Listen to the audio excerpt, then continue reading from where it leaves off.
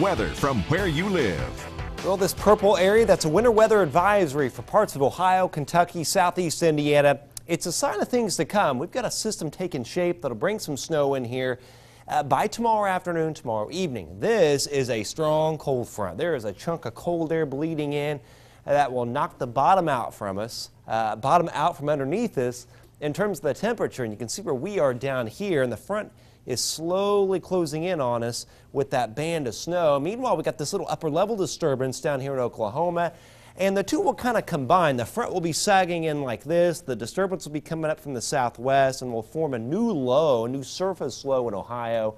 That'll spread a pretty widespread area of snow across our viewing area and also bring a lot of wind as we get into tomorrow night and a lot of cold weather. So it's going to feel pretty nasty and pretty nasty travel expected for tomorrow night and early Saturday morning. In the meantime, as we get into the day tomorrow, the morning will be fine, upper 20s, winds out of the southwest. At noon, the winds crank up a little bit. It'll be overcast, 37. Based on the new data tonight, it looks like we may have some patchy light snow that may start out as a little rain mixed in. That may start to break out a little bit as early as 1 p.m. But as we get into the day, snow will tend to increase somewhat. It'll be down to freezing with winds turning to the west-northwest at 4.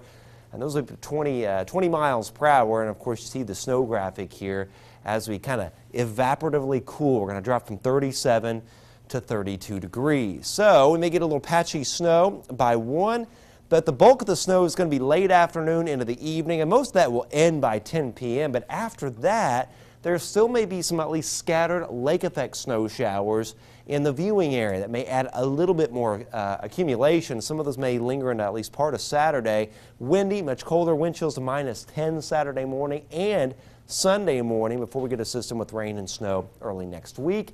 Highs tomorrow 35 to 40. Those highs will occur late morning to early afternoon, then fall as some of that snow starts to overspread the area. We go cloudy, and here comes some of the snow with the front and with that system and a new system forming in parts of Ohio. So widespread snow as we get into tomorrow evening before the main snow pulls away. But notice the lake effect here, some scattered lake effect snow showers overnight tomorrow night and then early Saturday morning. I've upped the totals a little bit too, 1 to 2 inches area wide where we get some lake enhancement, where I've drawn an arrow here trying to show this. This is northeast Newton and far northern Jasper County. We may get a 2 to 3 inch snow up here, but for the most part, it's 1 to 2, blowing and drifting because winds may still gust to 35 miles an hour as we get into tomorrow night and early Saturday morning. But notice the high Saturday, 22 down to 8 Saturday night with the snow cover, 33 Sunday, but then we're back to the 40s next week with some rain, ending as some snow, and there could be some minor accumulation next week with the snow